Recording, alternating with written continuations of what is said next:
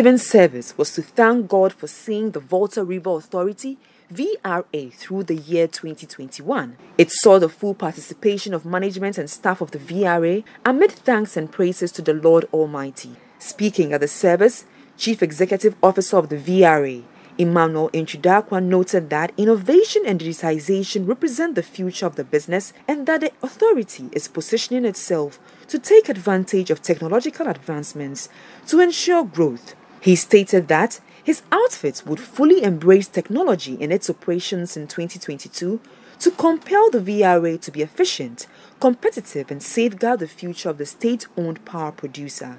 The changing landscape of power generation has made it necessary for the authority to be digitally and technologically efficient in order to stay competitive.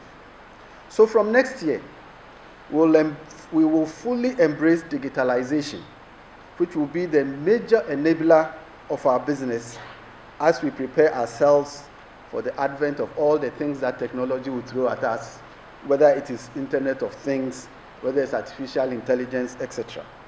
But I think one thing we know is that we recognize that digitalization will compel us to be efficient and therefore remain competitive. We also see a future in the smart city concept, which is why we have earmarked Akosombo for that particular project in order to make the township a technology hub with the introduction of electric buses and other such high-tech initiatives. Our quest to introduce electric buses in Akosombo is in line with our leadership in the climate change agenda and a reduction of carbon emissions as they like to say, the Paris Agreement and COP26, which was recently held in Glasgow. In other words, we believe in the power of an example. Mr. Antwi-Darkwa also highlighted some of the social impact activities the authority had embarked on in the face of the negative impacts of COVID-19. COVID-19 may have slowed us down and delayed some of our planned projects. However, it certainly could not stop us from being resilient, and neither could it stop us from carrying out our obligations to our major stakeholders.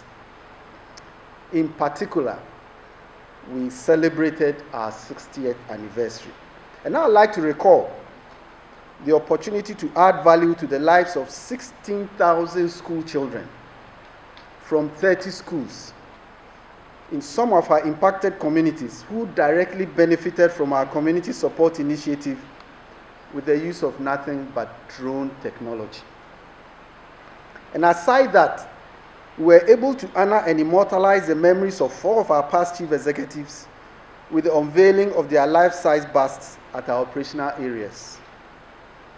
These were Engineer Dr. Emmanuel Antwi-Darkwa, our first Ghanaian chief executive, Mr. Erasmus Alexander Komla Kalichi, Engineer Dr. Louis Kesley Hayford, and Engineer Gilbert Ohene Dochi.